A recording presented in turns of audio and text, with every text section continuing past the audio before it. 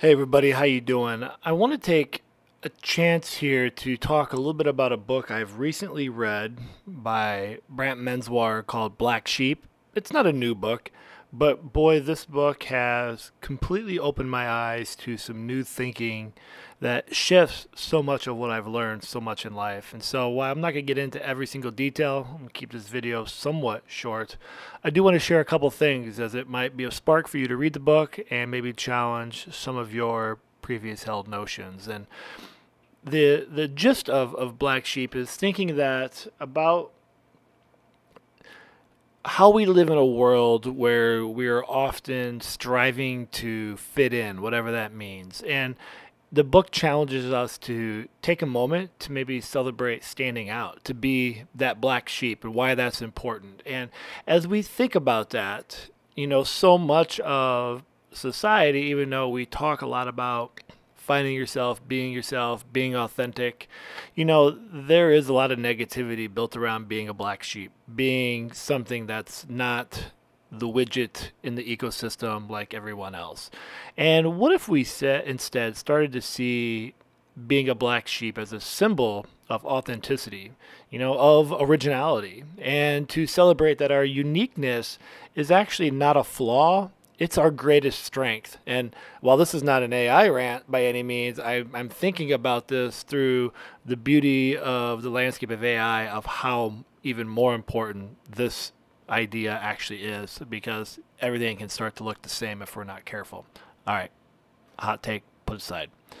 So as we think about our uniqueness being a strength and not a flaw, reflection's key, and it's not about dwelling on the past of things that have brought us here to this moment, this present time, but learning from it and understanding where we've been and how that sets the stage for where we're going. And the thing that got me the most, there was a couple key ideas, is that he focuses on the what more than the why. And everything I've learned has been identify your why, find your why. What's the why before you do the what? And he inverses this. And that our core values define us more deeply than our reasons or motives. And that they actually, become the bedrock of our true selves. That every decision and every action needs to align with these values, and sometimes we can lose sight of our own journey and path. And this isn't about having intentions. It talks a lot about we need deliberate intentions and the difference between drifting and purposely steering our lives. And something was another aha for me is that something that I've been guilty of here recently is that we're not here living life trying to find purpose. Finding purpose isn't a discovery, it's a choice. It's a reflection of what we value most, and really that's the act of ultimate authenticity. So we need to embrace vulnerability. It's the doorway to understanding who we truly are, and this requires honesty. And even as uncomfortable as it sometimes feels, honesty with ourselves, because that does unlock our true essence.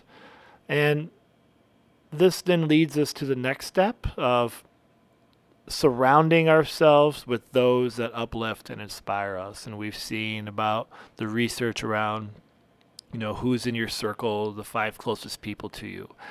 And this gets me thinking a lot more about my own self concepts here of thinking about living in the now. And that peace does lie in the present, not living in the past or the uncertainties of the future. And to remember that, this thing that I have started to write in almost everything on a daily is that real change requires real effort. It is a commitment to aligning our actions with our deepest values consistently. So it's not just about being different for the sake of being different. It's about being authentically, unapologetically ourselves. And in a world that often values conformity, dare to be the black sheep. Dare to live a life that is truly yours. And so this year, wherever you are in your journey, let's make a promise to ourselves to embrace that inner black sheep, to live authentically and fearlessly. Because when we honor our true selves, we don't just change our own lives. We inspire those around us to do the same. So this is just a quick little thought. I do plan to expand upon this and go deeper in a deeper dive of the podcast and my thoughts and ideas. But I just wanted to get those out now because it feels good. And I hope that maybe some of these ideas resonate with you. So let me know what you think. Questions, thoughts, ideas, things that stood out to you in this. And I'm working on building out a more robust, deeper dive into these concepts from this book and just other things that I've been gathering and reading lately. So as always, my friends, stay awesome. And I look forward to hearing your ideas.